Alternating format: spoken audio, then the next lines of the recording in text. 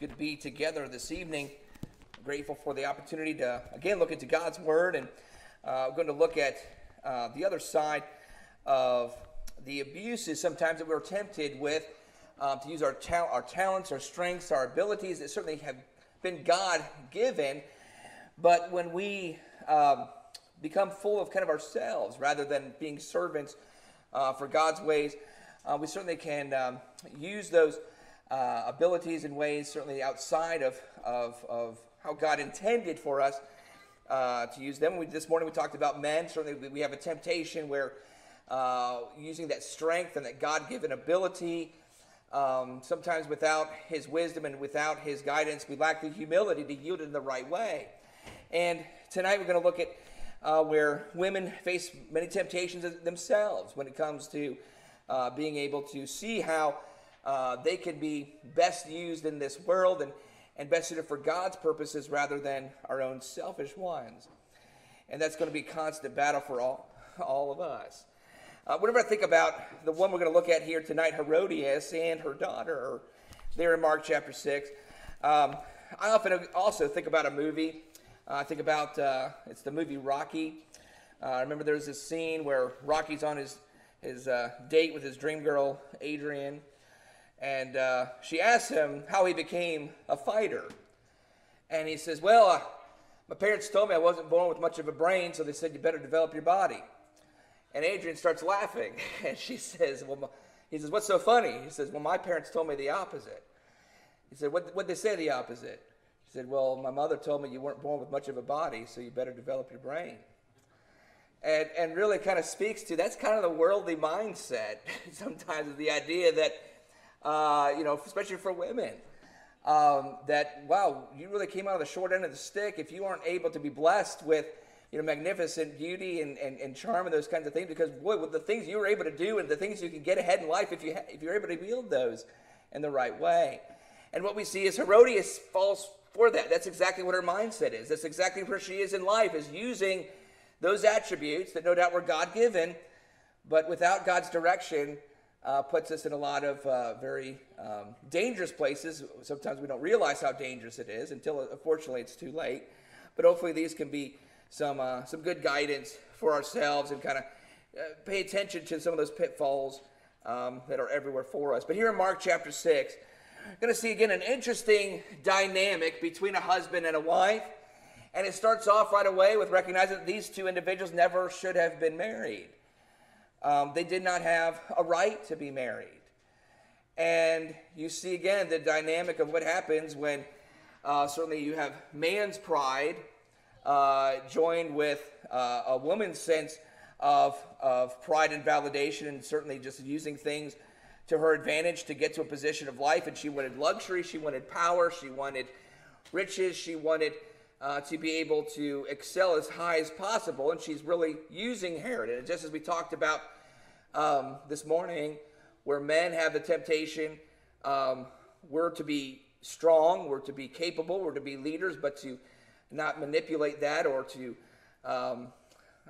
become self-centered in that. Women can certainly inspire men, but not to use or manipulate men. That's where the temptation certainly can be, is realizing that they are in a great position to inspire, but without God's guidance can sometimes turn into using and manipulating. But we see this here in verse 17. Mark 6:17 says, for Herod himself, it's talking about John the Baptist, had sent and had John arrested and bound in prison on account of Herodias, the wife of his brother Philip, because he had married her. We're going to find out it's a very interesting situation. It says that on account of his wife, which his wife has a lot of sway over him. And she has known how to do this. And we're going to see that her daughter is learning from her mother how to have sway over men and how to have sway over position, to be able to get things that you want and get things that may perhaps maybe other people may not be in a position to have. And Herodias has certainly known how to use charm and beauty and all these things to her advantage. And she is now holding sway over her husband, who has been wrestling himself with godly instruction. And here's a man wrestling with godly direction in his life. He has a godly prophet who he has come in contact with, John the Baptist. And it says he actually enjoyed listening to John. He recognized that John was a prophet. He recognized that this was a holy man. I don't get the impression that Herod was necessarily all that eager to see how he could be the most God-fearing, most God-pleasing man. But what we recognize is that John's teaching and preaching was having an effect. He was having a moment of pause. We'll say that. He was having a moment of, I want to think about this. Meanwhile, his wife is, don't you three think about that too much. Don't you be paying too much attention to this. In fact, I want that man killed. And so he makes a compromise.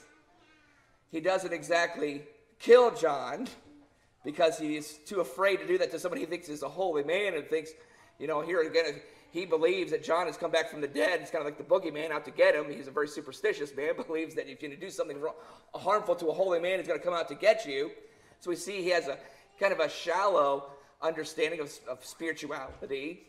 But nonetheless, he seems to be somewhat honest enough in his conscience that he feels he needs to listen to him. But because of his wife, he is not going to just let him run rampant. He's going to keep him at bay and prevent a little bit of harm to John, so he keeps him in prison. So that's where we find him. It says, Herod himself had sinned and had John arrested, bound in prison on account of Herodias, the wife of his brother Philip, because he had married her. For John had been saying to Herod, "It is not lawful for you to have your brother's wife." Herodias had a grudge against him and wanted to put him to death and could not do so, for Herod was afraid of John, knowing that he was a righteous and holy man, and he kept him safe. And when he heard him, he was very perplexed, but he used to enjoy listening to him. So that's the situation we find Herod in. Again, he's a man full of his own temptations, pride, sense of arrogance, a sense of power, kind of gone to his own head and using it however he sees fit. However, here's a moment where God's trying to reach him, trying to get to him, and yet his wife is trying to keep him from listening to the message. And we see again a little bit of a window into, no doubt, how she was able to do this through her daughter, Herodias' daughter.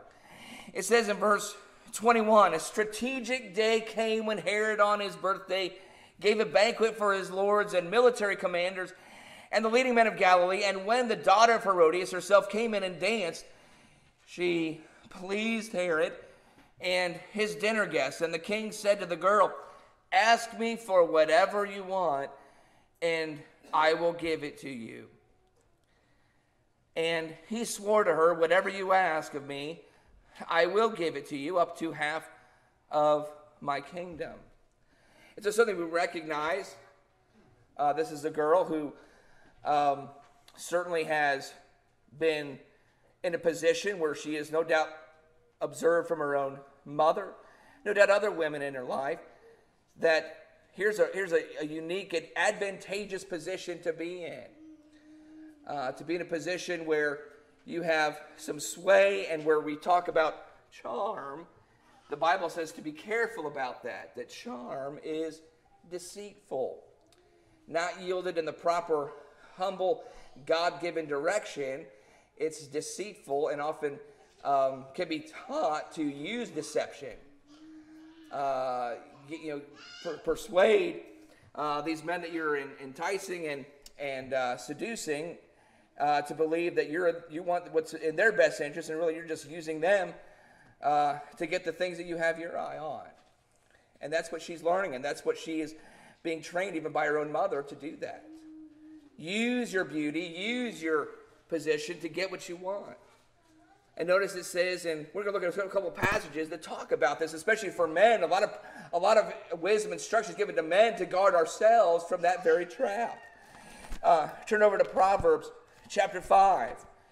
Proverbs chapter 5. We're going to look at several proverbs in this section of the book that kind of has a continuous theme. But notice Proverbs chapter 5 in verse 1. It says, "My son, give attention to my wisdom. Incline your ear to my understanding, that you may observe discretion, and your lips may reserve knowledge. For the lips of an adulteress drip honey, and smoother than oil is her speech. But in the end, she is bitter as wormwood, sharp as a two-edged sword. Her feet go down to death. Her steps take hold of Sheol." A lot of practical wisdom is given in Proverbs, specifically to men, to watch out that we aren't vulnerable in a position where we realize we're being used by the manipulative tactics of a woman using her charm and her beauty, of using that to her advantage to get what she wants, has no interest in the man that she is being flirtatious with and so nice and so sweet to, is using it. And a lot of warnings are coming to men to say, be on guard against that. In fact, notice in Proverbs chapter 6, the warnings continue. Proverbs chapter 6 in verse 24. It says, here I want to warn you to keep you from the evil woman, from the smooth tongue of the adulteress. Do not desire her beauty in your heart, nor let her capture you with her eyelids. Whereas this is not innocent. This has all kinds of potential ramifications for destruction, not for good. And in a moment of even a man's weakness can kind of lose sight of all those places of warning and of wisdom. And it says that women sometimes are able to, training enough to be able to use that and get into those moments of weakness and can use those attributes for their advantage. And we're to watch out for that. Notice chapter 7, Proverbs chapter 7.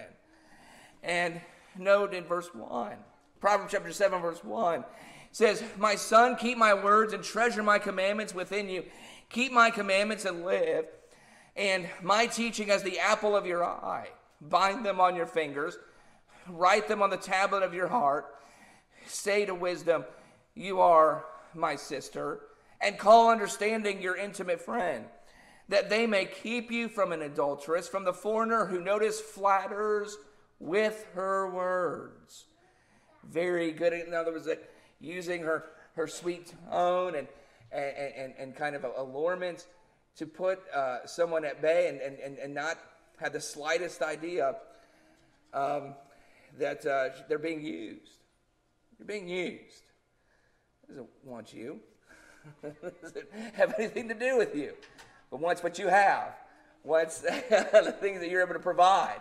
Looks at you as a stepping stool to get to the next place that she can get as quickly, as fast as possible, and is going to use it. And in fact, turn over to Jeremiah. Jeremiah chapter 4.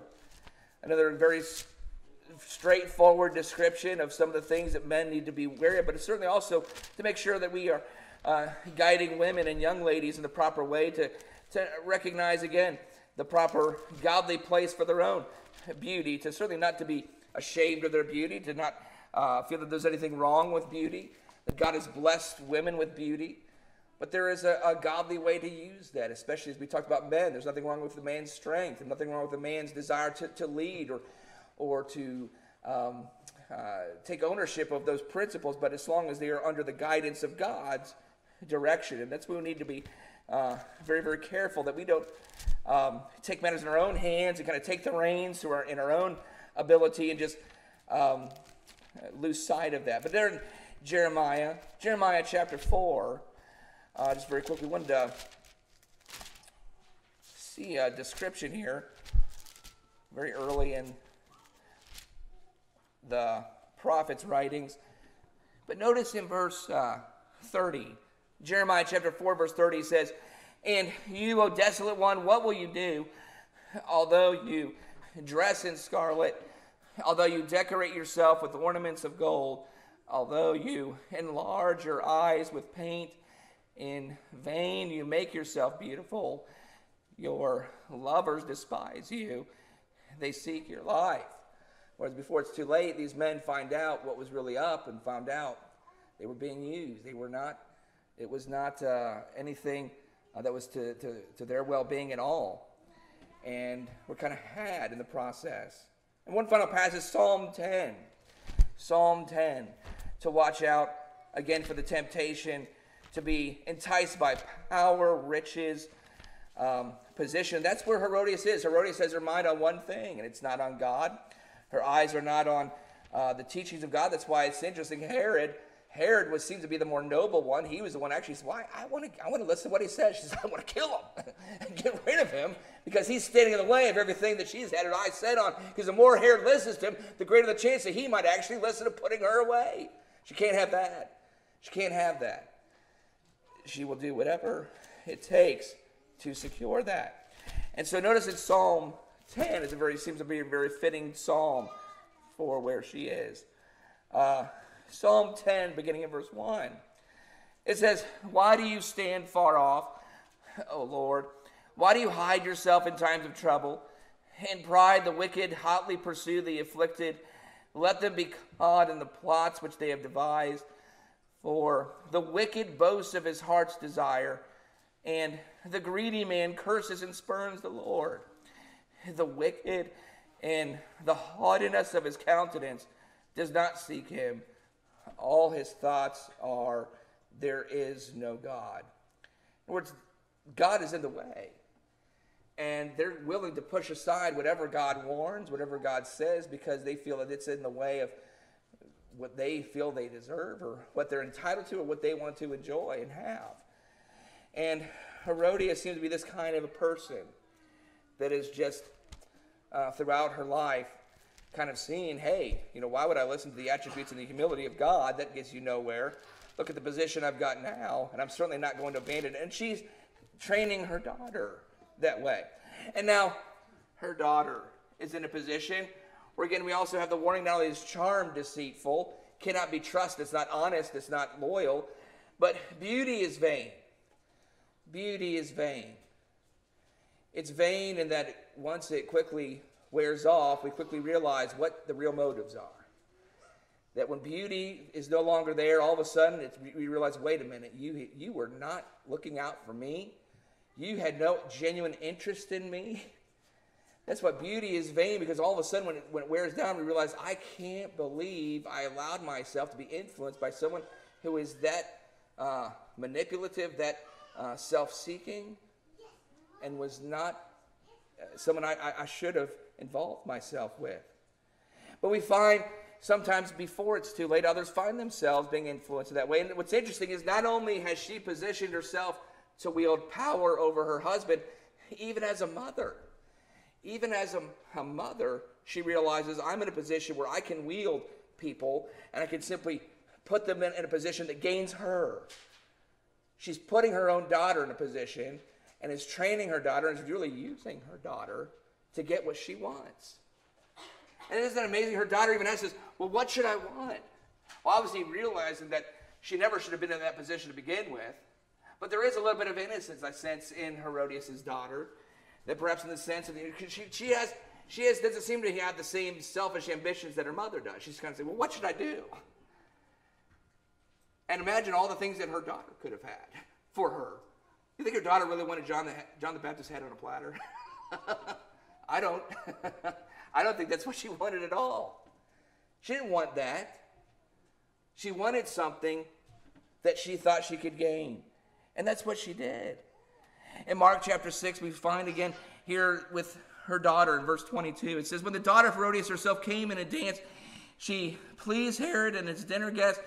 And the king said to the girl, ask me for whatever you want, and I will give it to you. And he swore to her, whatever you ask of me, I will give it to you, up to half of my kingdom.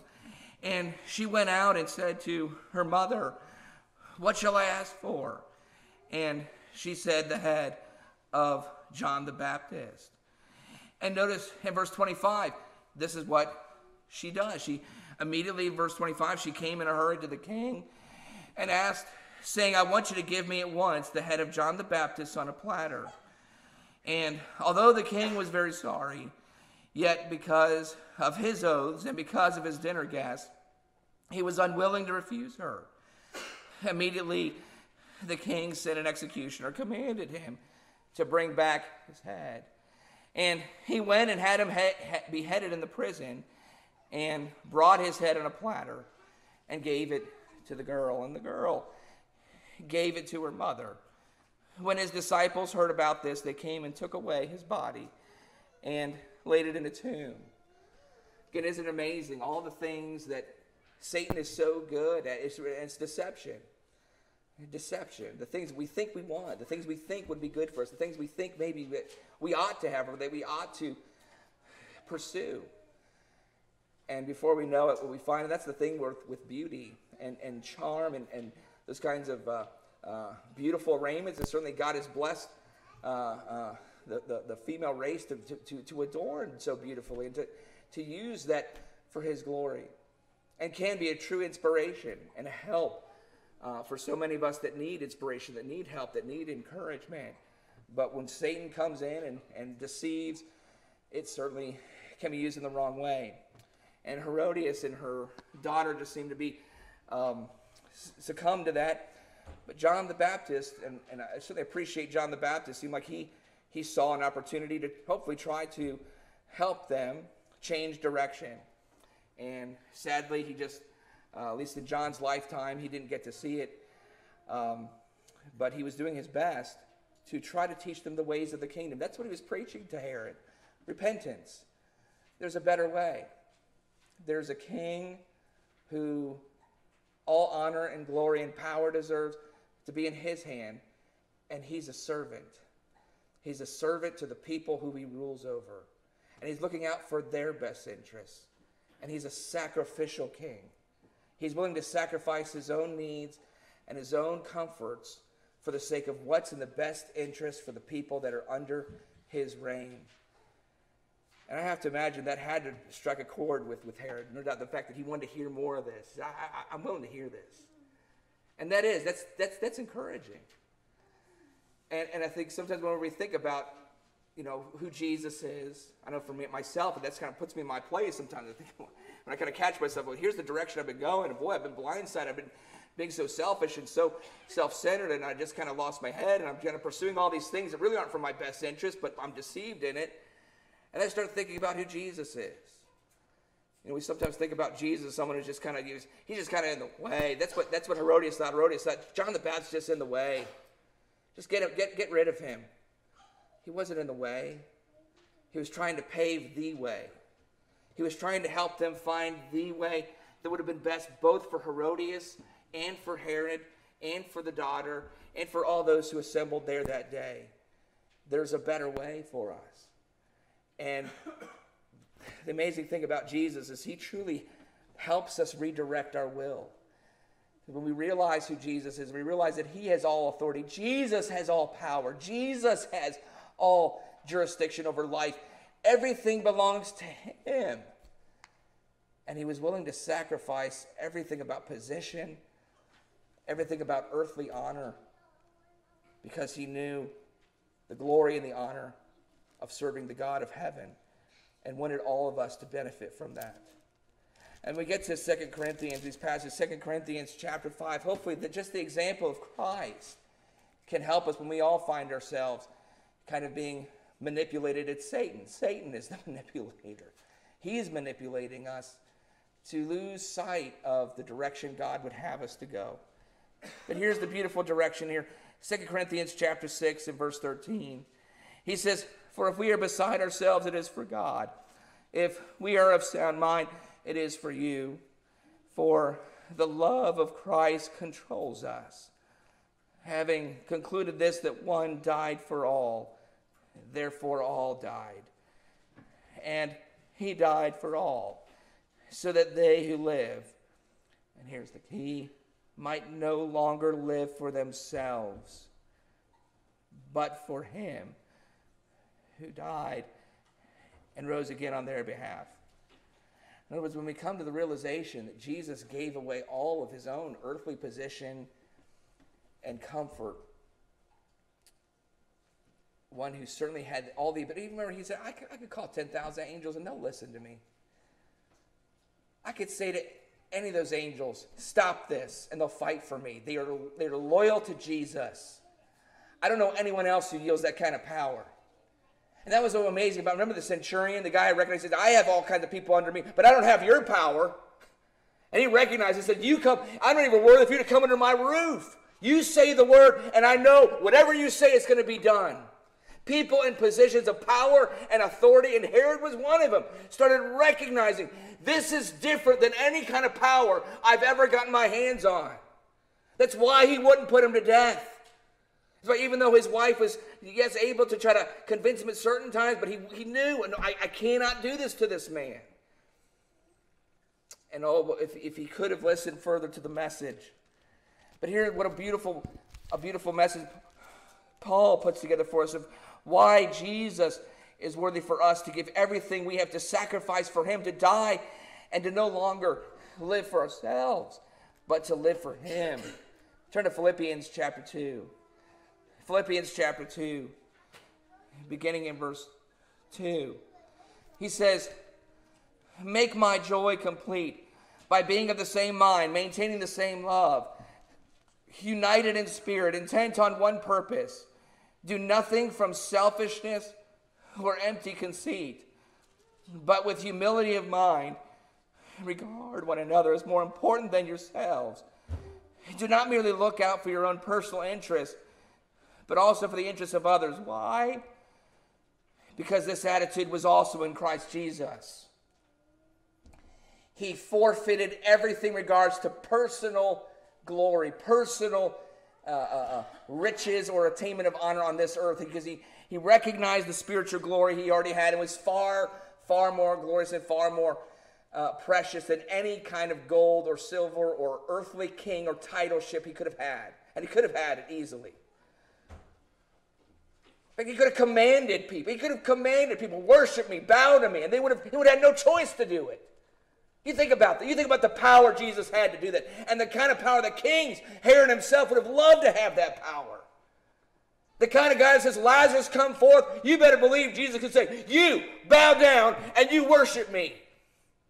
He could do that, but he didn't. That to me is so hard.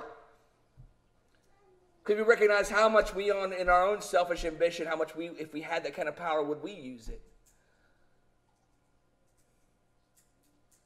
He had the ability, he had the opportunity. Here, Satan, here, Jesus, all the kingdoms of the world, I'll give it to you. You just bow down and worship me. It's not worth it. I'd rather die on a cross. No, that's what makes us surrender. He could have had access to all those things sometimes that Satan deceives our clouds, our own hearts, that makes us think what we want or that we should have or would make us happy. And Jesus rejected so much of it. Why? Because that's the path of fulfilling joy. That's the emptiness in our hearts that he wants to fill. It's the joy of love, of godly love and sacrifice. And so he says to him, he says, so isn't Jesus worthy of that kind of honor? Because look at the attitude he had. Look at what he gave up.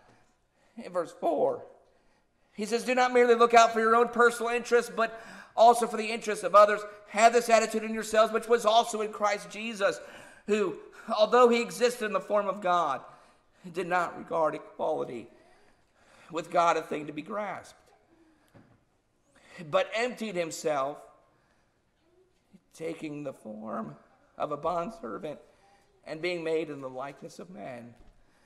Being found in appearance as a man, he humbled himself by becoming obedient to the point of death, even death on a cross. In other words, he recognized, what's the point if I command and I demand people to follow me? But I'll show you true power when people who just learn who Jesus is, beginning to understand the nature of his love, and their will by sheer sense of willing obedience, say, I will gladly follow you, and I will put my worthless ambitions in my life to death, and I'll be baptized, and I'll follow you. That's what John the Baptist was trying to reach Herod with, and it looks like he had an opening. He had an opening. And so really the question for us is, does he have an opening with you? Does he have an opening with us? If so, let's not close that opening off. Let's let him continue to do that work and plant that seed of truth that we might come to full obedience. I do find it such a shame. If only Herod could have had more opportunity to hear John. Perhaps he could have been a great influencer for his wife Herodias to say, hey, we're blind. We're blind by our own ambitions. Here's the truth of who Christ is and what he's willing to give to us, what he's willing to offer to us. Let us cast aside all our earthly ambitions and simply follow him. And one final example, I always find it amazing that what is truly beautiful about that godly example we find of the description of Proverbs 31. It says, a woman who fears the Lord, she shall be praised. And one of the things that's praiseworthy about her, I love it, it says, the heart of her husband trusts in her. In words, when a true woman of, yes, amazing beauty and elegance and radiance, but is funneling those things through God's direction, her husband never has to question how truthful her words are. Husband never has to question. I wonder if she's just saying this to try to use her or manipulate in some way. He trusts that she is genuine. He trusts that she's honest. And Esther is a great example. And some of us want to look at Esther for our final point here to contrast here what we see in Herodias. But turn to Esther 5. Esther is superior to Herodias on two major points. Or actually, I'll talk about Herodias' daughter. We'll look at Herodias' daughter. In Esther 5,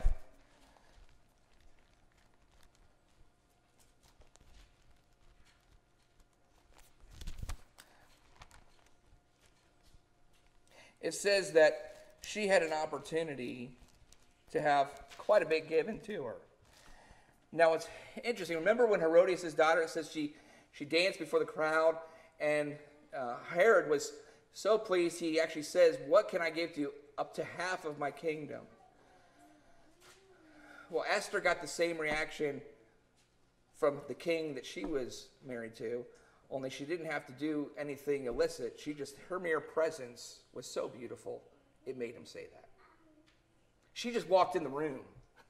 She didn't have to open her mouth, didn't have to say anything. Her beauty far surpassed that of Herodias' daughter, but not only in physical terms, but her noble trusting that God is here to use me for purposes that will glorify him. Because he says, what do you want, Esther? She walks in the room and he's just spellbound. And she says to her, whatever you want. Esther 5 and verse 3. The king said to her, what is troubling you? Esther, what is your request? Even to half of the kingdom it shall be given to you. Esther said, if it pleases the king, may the king and Haman come this day to the banquet that I prepared for him. That's all. I just want a banquet. I just want to talk to you. So they have the banquet. Okay, what is it? Up to half my kingdom. What can I give to you? I just want another banquet. Can we have another banquet? I just want to talk to you. And then at that banquet, she even says, I want you to know that what I'm about to ask, I wouldn't ask it if it wasn't extremely important. Whereas if this horrible news had happened to me and my people, if all that had happened is what became slaves, I would never ask this. But because this is life and death, I feel compelled to ask you for this request. She wanted this man to know, he was so compelled by her beauty, to know, I want you to know you can trust me. And I want you to trust my honesty, and that I am wanting what's best for God, for his people, and for all of us to serve God. And that's a wonderful attribute, I think, that we can all glorify God in when we see that with godly women, godly wives, godly husbands working together, glorifying God together. But one final passage, just to end on that note, turn to Proverbs chapter 31. I love how it ends on, or it gives that description. And that's what I see in contrast to Herodias. But Proverbs 31, verse 10, it says, an excellent wife who can find? For her worth is far above jewels. The heart of her husband trusts in her, and he will have no lack of gain. And I love verse 12. She does him good and not evil all the days of her life. He never has to second guess. What are the motives here? What's behind this? She's like Esther. Obviously have maybe sometimes the ability where maybe the husband says, I'm so enraptured by you. Whatever I can do to serve you, and recognizing that she simply just wants godly things in their life. She wants to be a godly help to him. She wants him to be as godly as he can be. And she wants their family to simply do their best to glorify the Lord. And so what a great example we have through this and so many other passages of Scripture. But again, what a great example for us with Mark chapter 6, with Herodias, and the daughter. That let's be mindful that, yes, Satan is going to deceive us. He's going to tempt us to act and behave in ways that are going to be more about our own interests, and be blindsided and not realize we're leaving the path of what God would have for us. If anyone is with us who's never obeyed the gospel of Jesus Christ, we hope and pray that you would recognize that God also is someone who would intentionally didn't want to use any kind of deceit in winning us over. It says, in fact, about the physical appearance of Jesus, there was really nothing that would have made people physically drawn to him. And I almost have to appreciate that God, almost in a way, recognizing sometimes where there is that tendency to be influenced by what we see, that God purposely wanted to make sure that we saw nothing but innocent, trustworthy, pure love that was for our best interest.